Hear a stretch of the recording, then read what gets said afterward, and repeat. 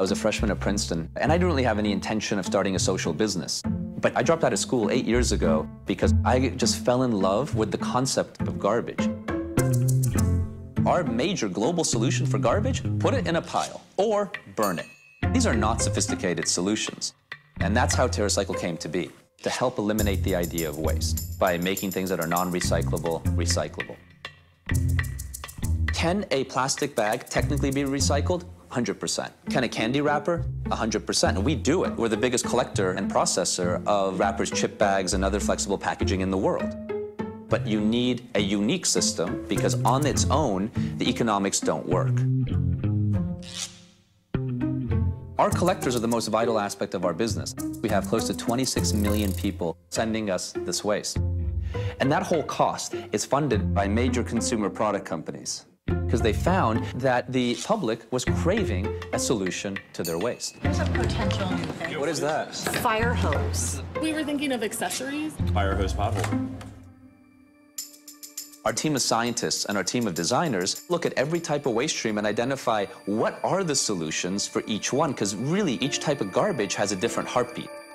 Juice pouches become backpacks. Chip bags can melt into an injection moldable plastic, and with dirty diapers, the superabsorbent polymer ends up being used in the farming industry, so the soil has better water retention, and the plastic is made into something like a park bench. We have evaluated every consumer waste stream, and every type of garbage has a solution. Now, of course, if we stopped buying stuff, none of these problems would exist. We are on a consumption fix. Our grandparents, they had way less stuff.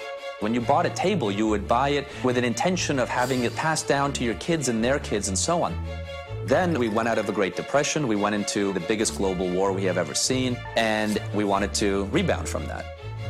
The idea of consumption and the idea of disposable products solved the failure in the economy. I don't think TerraCycle would have succeeded 20 years ago or 30 years ago, but we're tapping into this desire that is so deep amongst everyone to do the right environmental thing.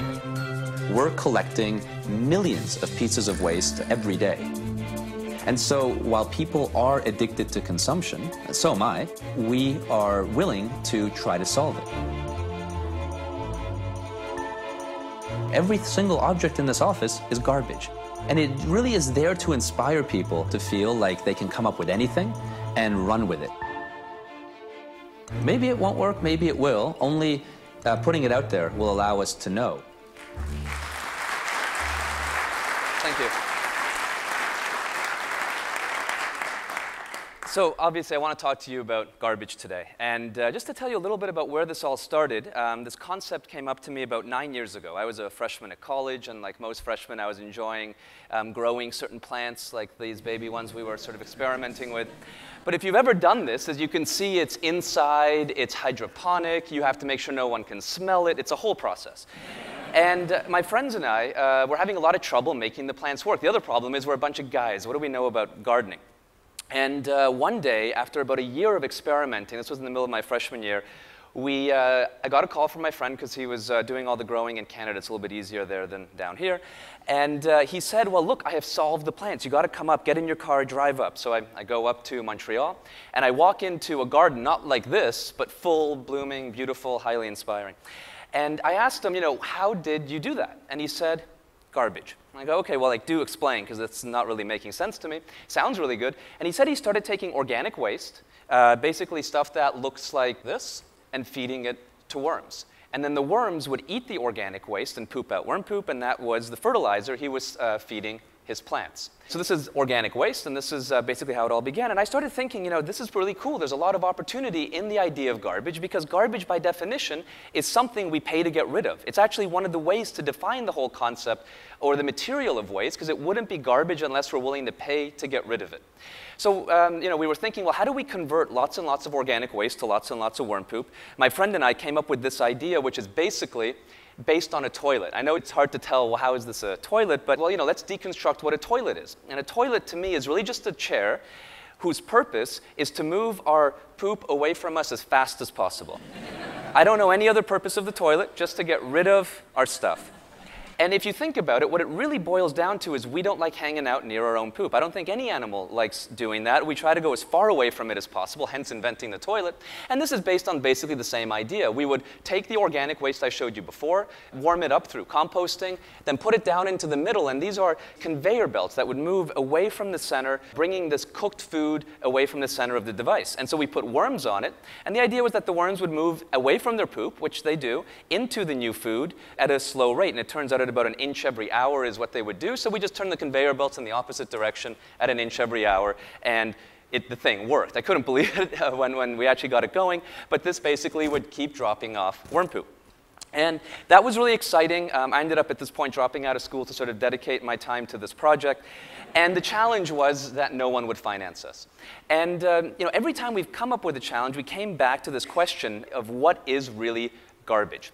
And I want to just pause on this because I would say garbage is a very, very modern idea. First, it doesn't exist in any capacity in nature. If you were able to ask a tree, what is, or a plant, what is waste, it couldn't define it. The definition of waste doesn't exist in nature in any way. And I think this is one of the most basic things we learn in sort of elementary school ecology or geography or whichever topic we learn about the food chains. The biggest output for any system is the most important input for the next system. Where this breaks down is the human system. But I would argue that it only breaks down because of two things. One is consumption. We buy way, way more than we need. Let's say my shirt rips later today for some reason. I'm not going to fix it. There's not even a place I can take it to fix it anymore. I'm going to go to a store, buy a new one, and throw it out. And then the other problem is that that would be okay if we made things from materials nature knew what to do with. But when you add the fact that everything now is made from complex materials, most of what we're touching right now, every object in the world one day will become waste, but almost everything we're touching, it's made from complex materials. And these things nature doesn't know what to do with. If you look at the overall problem, it's 5 billion tons a year, 25% of that ending up in our oceans. So it's a very, very big issue. So as we were building our business, we started thinking about, well, where are there solutions in garbage? And the first thing is every object in the world, by definition, ends up as waste. The only question is, does it happen quickly? Like as soon as someone's finished drinking this bottle of water, this bottle will become garbage? Or will it take a while? Like a phone that'll last until the new version of the phone comes out and then mysteriously it breaks. If you look at it, some systems, some things like soda bottles, aluminum, and so on can be recycled. But the question is really, why is something recyclable? The answer is not anything to do with the technical capacity, it's economics. The value of aluminum, for example, is higher than the cost of collecting aluminum cans and processing aluminum cans. And that is why people are in the business of recycling aluminum. But everything else, about 80% of consumer products, even though they all can technically be recycled, don't, because they end up in, there's no economics on them, they end up in the waste stream, and then there's only two things that happen once it goes in the garbage. Either it goes into a big pile, called a landfill, or it is burned for energy. It basically turns into carbon and a little bit of energy. So it's a big challenge. As we were thinking about how to start packaging all this worm poop, we thought about, could we find the answer in garbage? So we went around to all the recycling containers in the area. We sorted out all the used soda bottles. I ended up spending a night in jail learning that you can't go through people's garbage. It's not actually legal to do that. So I had a chance to reflect on this overnight. But we found something really, really interesting in the world of garbage. Take soda bottles, hugely prevalent waste stream. What's amazing about soda bottles, or any type of bottle containing a liquid, is in most markets there's only a few volumes. In the world of soda bottles, there's only half liter, 20 ounce, which is this bottle, 1 liter, and 2 liter. Bottles like this is a quarter liter, hardly exist. So for all intents and purposes, there's 4 volumes. It's even more standardized because stores like standardization.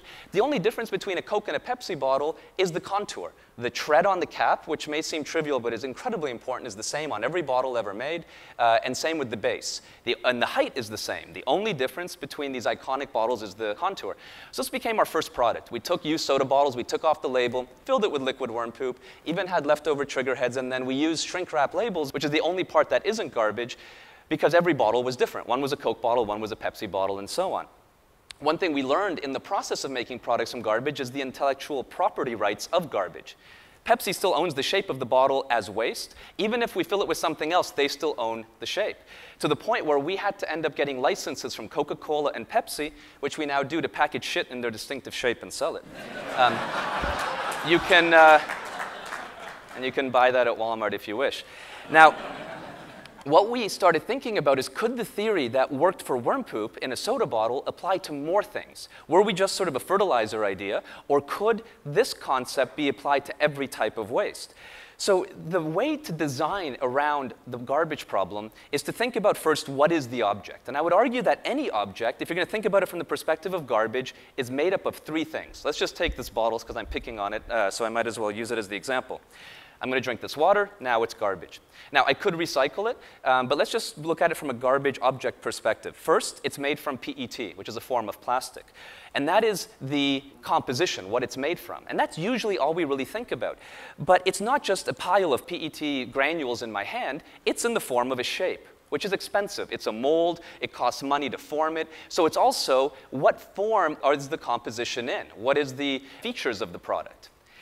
And then there's one more aspect that took us a little time to figure out, which is, and also very important, is what was the intention of the object? The intention of this is to hold a beverage. It's not to put a plant in it, which it could work at. It's not to flip it upside down and fill it with birdseed and make it a bird feeder. The intention is to hold a beverage. And if you think about garbage in these three ways, very quickly you can get to a pyramid of what you can do with garbage from a design perspective.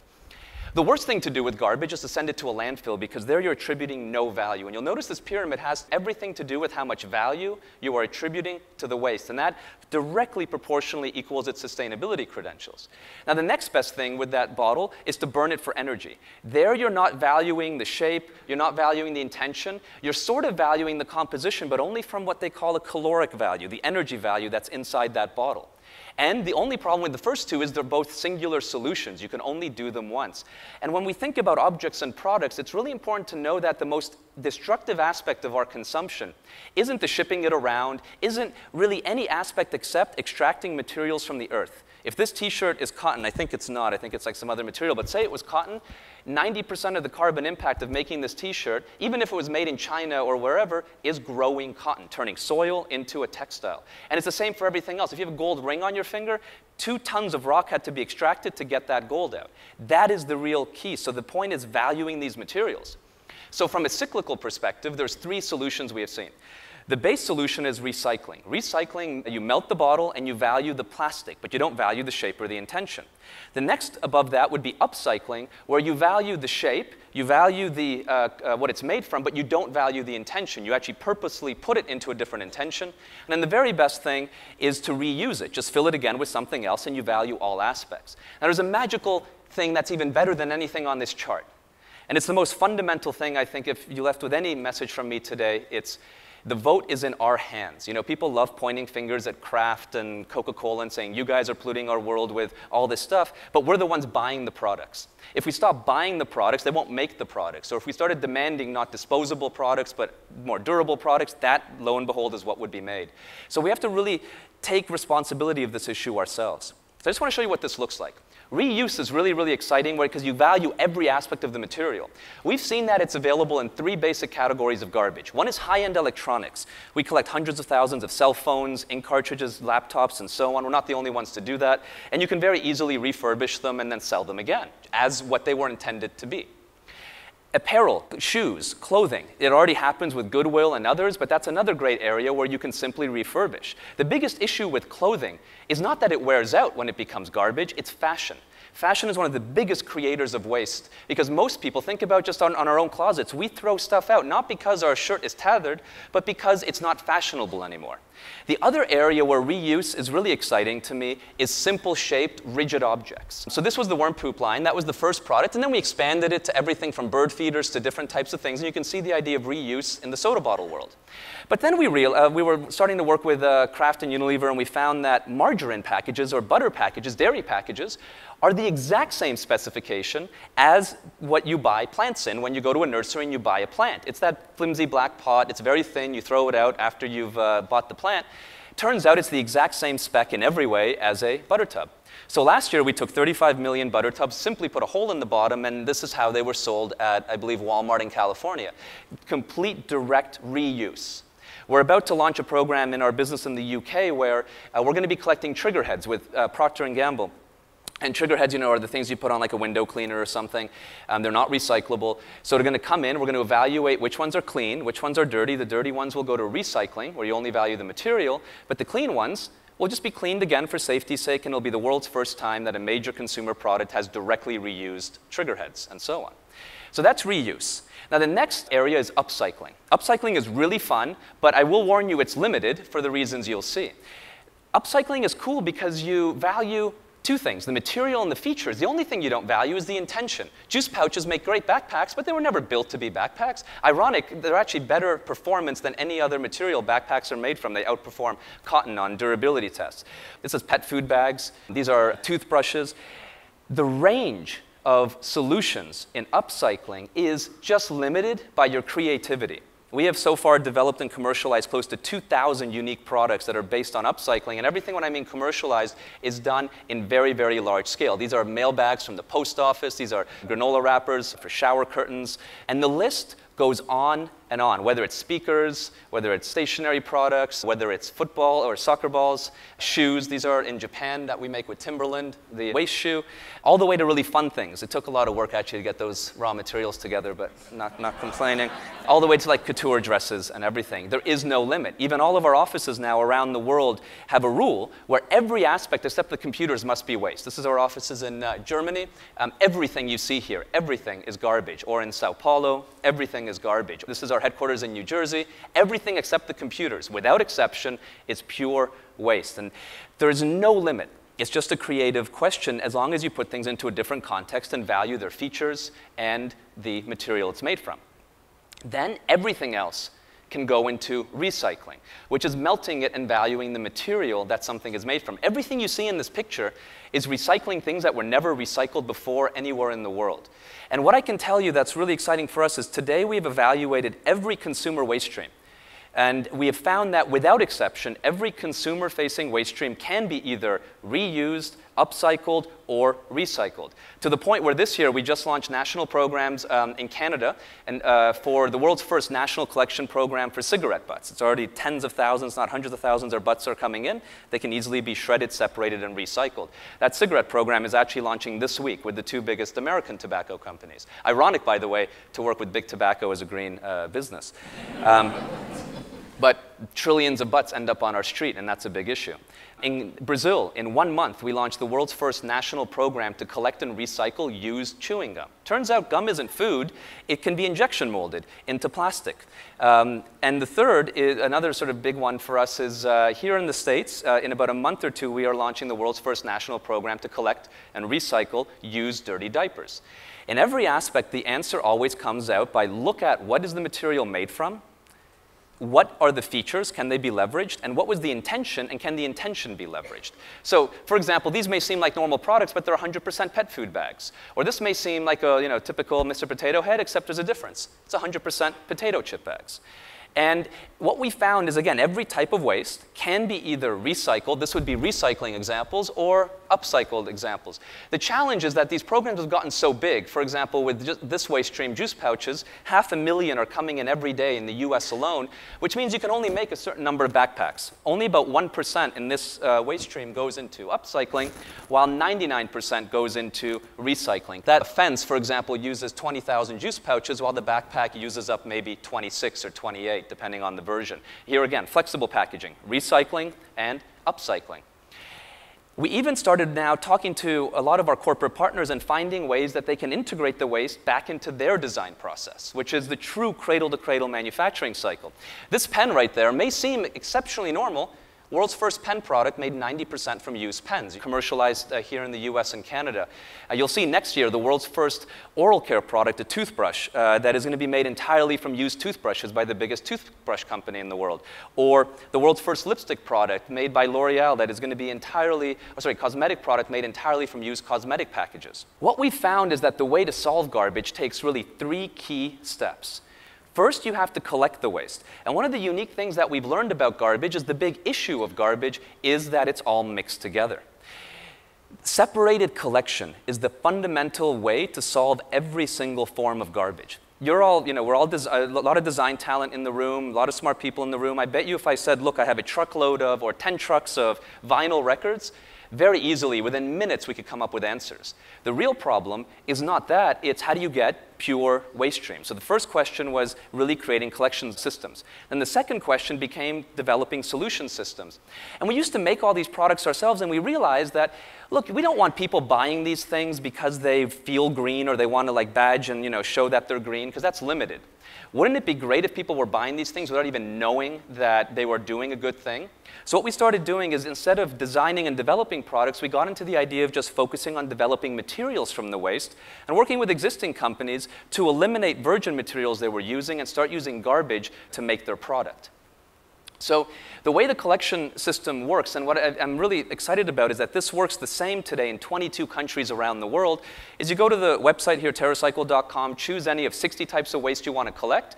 You take a box, fill it up with that garbage. We give you a free shipping label. We even give you 2 cents for every piece of garbage you send us to your favorite school or charity. And that way you can start collecting segregated waste streams. In the US already, I believe 28 million people are actively collecting through this system about 1 million pieces of waste per hour. And then as we saw, people started saying, well, could we replicate this in other markets? And do people care about garbage the same way in every market? The challenge is that not every country has the same level of resources as we do. And people's recycling systems are not a reflection of what their intentions are or whether they care or not about garbage. It's simply a reflection of, is there a system in that country to be able to handle these things? So as we started launching the program, this was, for example, juice pouches, which began collection in August 2007. In the first year of that program, we collected maybe about 1,000 pouches a month. Today, 500,000 per day coming in. And then the same thing started happening all over the world. I pick Argentina as an interesting case study. We launched there about 1.5 years ago because everyone said Argentina doesn't care about recycling. They say that because if you go to Argentina, say Buenos Aires or any of the other areas, there is no recycling. So it's an interesting inference, but it has actually, the lack of recycling has nothing to do with the people's caring. We launched a program there to collect juice pouches as well, and within a year, 1.5 million people in Argentina had joined the program, and today collecting between 200,000 and 300,000 juice pouches. What we found is that garbage is a global problem, and that people want to solve it. The issue is that there may not be the infrastructure available in those countries to help these systems be created. Recycling is not cheap. And it requires infrastructure to be able to do it. Here's the same sort of map in Europe already. I think 1.6 million people in Europe collecting waste. And all over the world today, in 22 countries, you can find the system. The key aspect is hopefully we all start looking at garbage differently. And the key perspective to look at it from is not our human perspective, but is nature's perspective. Nature's perspective is simply that there is no garbage. And if you begin with that truth, and it is a more fundamental truth than our truth, because we only invented garbage 70 years ago, is that if you take the truth that there is no waste, and you look at the 3 components of what makes up any object, its material, its form, and its intention, you can, without exception, find ways to create cyclical processes. Instead of spending huge energy extracting things, using them for a minute or 2, and then having to do that whole process all over again. So that is how we are taking small steps in helping eliminate the idea of waste. Thank you.